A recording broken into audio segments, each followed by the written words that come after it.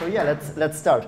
As I told you, this presentation will be about speed launching info products, and yeah, I'm going to talk a little bit about my own website, sportstarter.de, but don't worry, I try to keep it as interesting as possible for you. And I'm going to show you how especially you as well can make a living online in less than 4 months, just like I did. It yeah, grew pretty fast, and I'm going to show you some main principles and some techniques that most of the people are maybe doing wrong, and maybe I did better, I don't know. You will know that after my short presentation. So yeah, right now you really need to listen carefully. If you as well, you want to work on something you really love, so that actually work doesn't feel as work, so that you don't go to work and actually you don't want to do where you're going to. If you want to make a living online after 4 months as well, just like I did before. If you want to have the opportunity to get rich, very rich, and maybe even very, very rich, that also is sometimes a motivation. Also listen if you're ready to work for a short period of time and then never need to take a 9-to-5 employee job again, and yeah, never need to think about money again in your whole life. Also listen carefully if you want to have an impact on a lot of people and help them and with their problems in their life.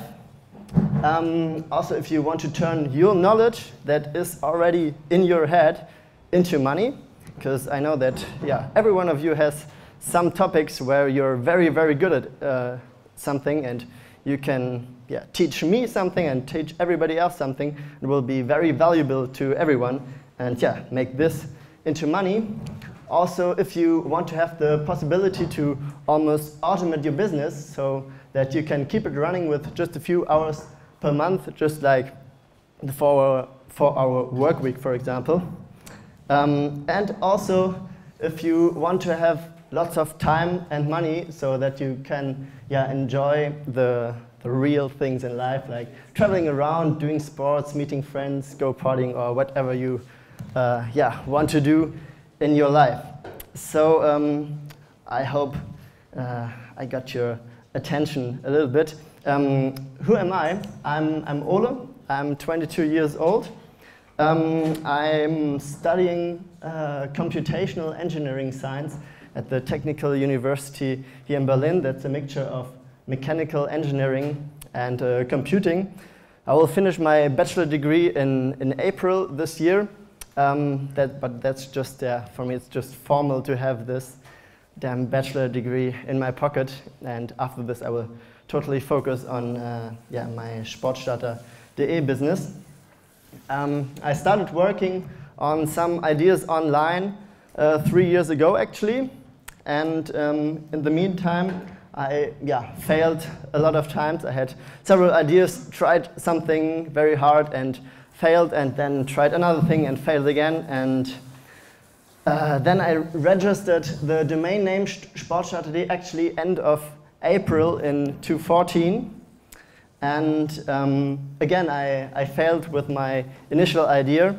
I tried something, didn't work, and then actually since August last year I started with my today's weight loss coaching program, where I help women, as I said, in the age of 30 to 50. And since November last year, I can live from it totally, like pay my few bills and etc. And that's like the 4 months in August, September, October, November. And I will show you what I did, and even more how you as well can do what I did, because I don't think that I'm a very special person. I just did a few principles, as I said, maybe better than others.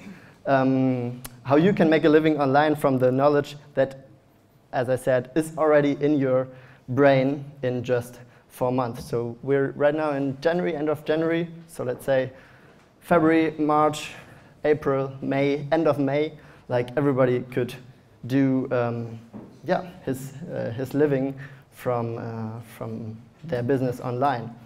So actually I think there are 4 levels of internet marketing right now, in my opinion. And I will tell you the 4 levels, and you can see if maybe you're running already a business or you're planning a business, in which of these levels you think you are. And let's start with the first level. First level, I think, are people who have a crappy looking website and just hope for some customers. In most cases, these are some people who are already happy to have something up there, who are online right now, and because there are so many people out there, there will maybe come some people to their website and maybe they will buy some stuff from them, and that's level 1. Then we have level 2.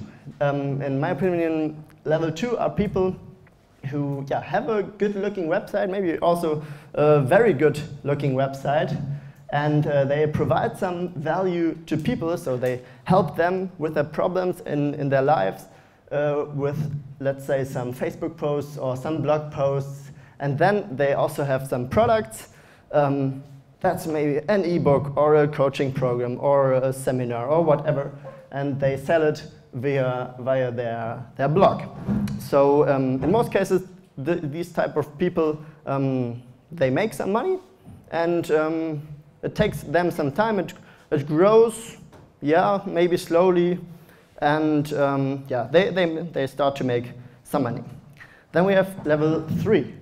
Level 3 are people who know that email is a great marketing feature, but they are not enough providing value to their prospects, and they are doing what I call buy my stuff marketing. I will come to this later on and tell you what this is, but keep in mind, like, level 3 are people who know that email is a nice thing, but they are abusing email, just sending you lots of buy my stuff messages.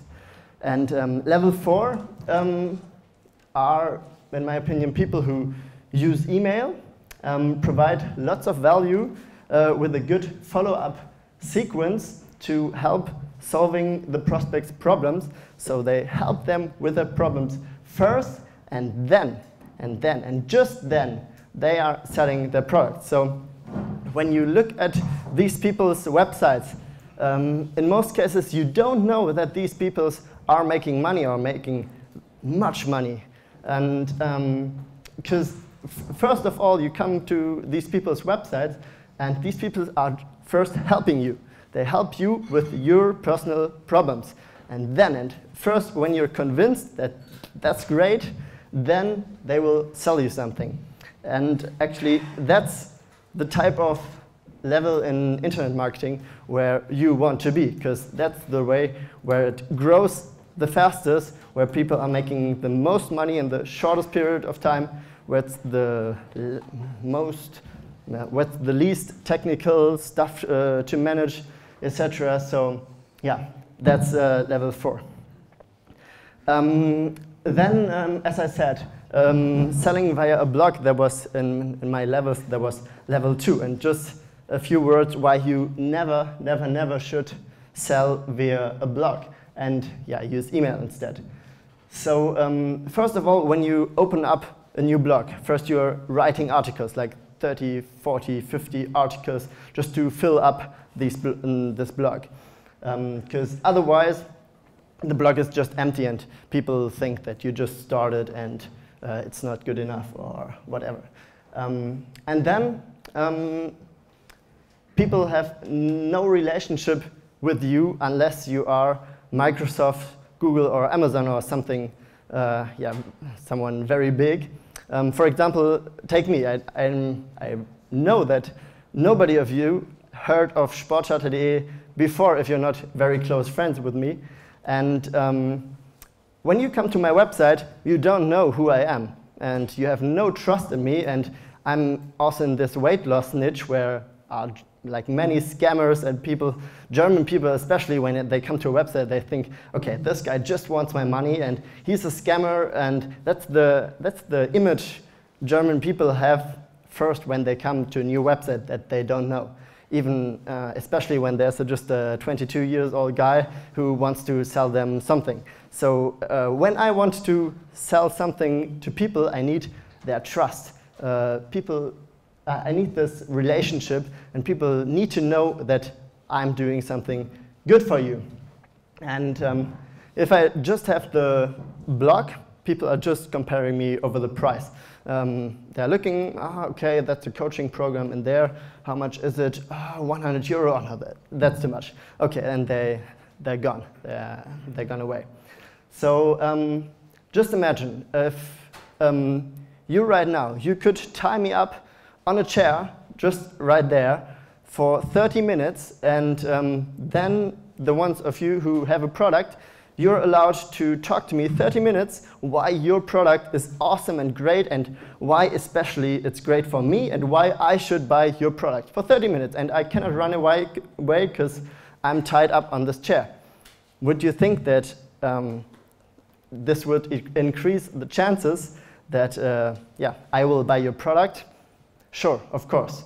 But the problem is we are now online and we don't have the opportunity to tie people up on a chair for 30 minutes. So people are on your website for 20 seconds, 30 seconds. They read, they skim, okay, they say, oh, what is it?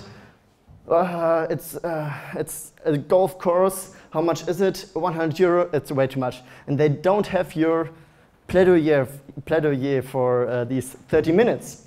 And but they need it. They need this to buy your stuff, to convince them that your stuff is awesome.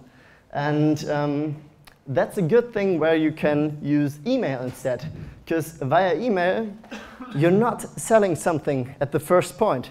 You're first helping the people. Because you're there to help the people also with your product.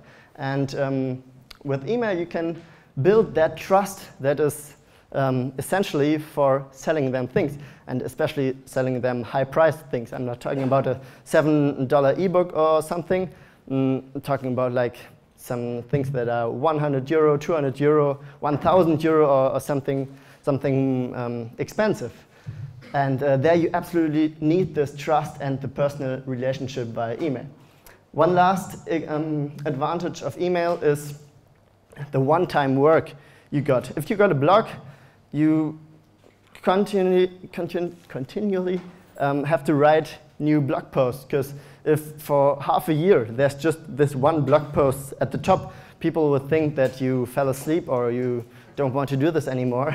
And the advantage with email is you just once set up your autoresponder sequence, and every new prospect that subscribes for your email newsletter will get this cool stuff that you once created, but just once. So you just got this one-time work. And now one other big thing that you should know, don't do what I call buy my stuff marketing, because that's what everyone else does. And that's why most people don't sell as much as they could. It's what is everyone else doing? They are they bomb their prospects with some sales messages. I guess you know them. It's like 30% off if you're buying today, and then you got this other email with buy 3 get 2, and I have a great bonus for you, but you need to join today, just buy my stuff. And people are just sending you messages, hey, buy my stuff, and actually, did you get my stuff? And here's my stuff, and buy it, buy it, buy it, buy it, buy it. So this works, and people will click on it, and if they think that's a great offer, they will buy from you. That's for sure. But you can do it in a smarter way, because what you want to do is, in the very first way, you want to find out exactly what your prospect's problem is. Then you want to help them with their problem, and show them what it's like to work with you. So you actually give them a preview what it's like to work with you, and you can do this, as I said, with your automated follow-up sequence. So once you search for the problems, what the people got, and in the second step, you create this autoresponder sequence, what is great content for your prospect's problems. And then you can build this relationship and this trust with these people. You write with them via mail, and you don't sell anything at this point. Because just then, when people understand that you're a cool guy or a cool girl, and that you're awesome and that you are helping them because they already got some results from the free content that you got them, then, and just then, you're allowed to sell them something. And yeah, and that's a great thing what works. So I know there's not much time left, so just at the end, a very short, quick start guide how you could proceed if you wanted to start like a info product business as well. So in the first point, you need to find out your best niche where you have a lot of knowledge. So as I said at the beginning, every one of you has a topic where you're very good at it. So that's a good point to start at. Then second, search for some Facebook groups that talk about your problems. There are like so many Facebook groups in there where already people are gathered together that can be your prospect. So you note down these groups. Third one, you go to surveymonkey.com, for example, and create a free survey to find out what exactly your target group really wants and what their biggest obstacles are. So you ask them exactly what are your obstacles and what is it what you want. And don't underestimate this point. I did it at the beginning as well. You think, I know what they want. No, you don't. There are always points where you didn't think of. So that's the third point. Then fourth, you create a new Facebook group where you will help these people with their problems and start to build trust. As I said, don't sell them anything. Just gather some people together in a Facebook group that's like very easy and just give them content and help them. And then 5, you pull them over into an email list. And 6, you launch your product to exactly these people by building trust and this relationship, and then have success, be happy, and so on. And I know, unfortunately, time is very short, and there are like lots of more questions like how do you get these people in your Facebook group? What content should you give for free? What should you say for your products? How do you get your Facebook group into your email list? What do you need to know when building your email sales funnel? How do you actually make the sale, and etc. I know that's too short, but if you want to talk more with me, just drop me a short message at ole@sportstarter.de, and then we can talk a little bit more. And that's it actually. If you got some questions, you can do them now.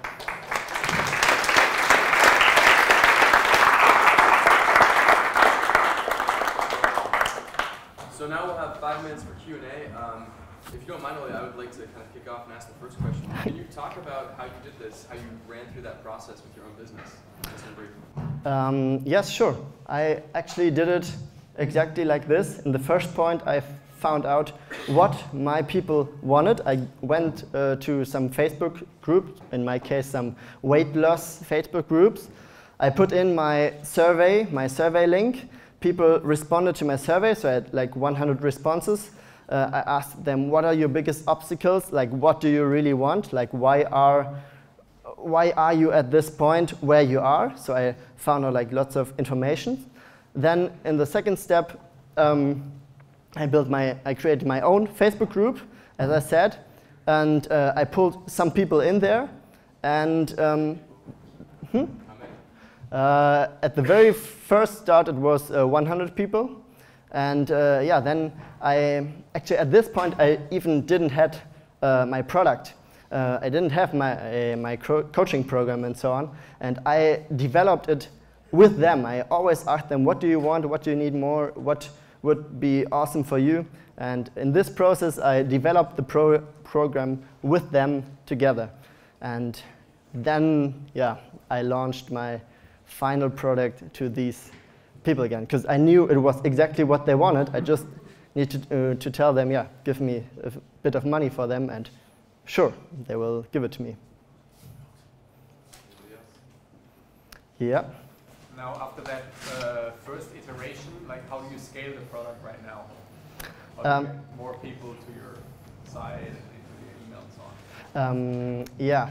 So I scaled it slowly. So first I did bigger Facebook groups, and yeah, in one launch there were like 1,500 people in the Facebook group. So there was like a lot of effort to answer to all these people. I got like 300 mails and more in my email inbox. Yeah, now I have some more people who help me to comment in this Facebook group, and yeah, I'm just doing different Facebook groups, and yeah. Sure. Why did you choose sport? Did you already know a little about it? Or did you find out while you were? Yeah. Sports. That's my topic. Actually, I'm.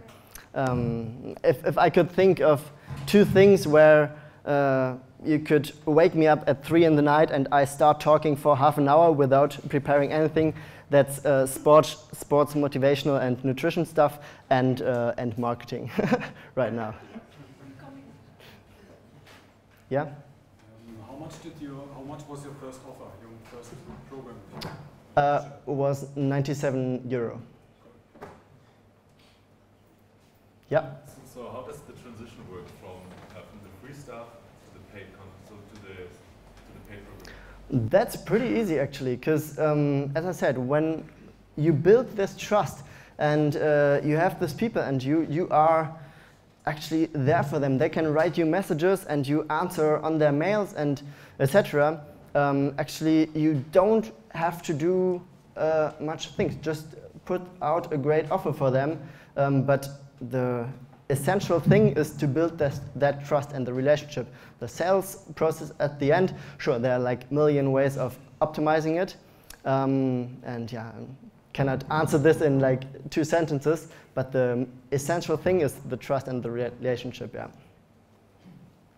Yeah, next to him, yeah? But maybe if you supported them already and put in effort, then they maybe feel bad and that also for that reason. Sure.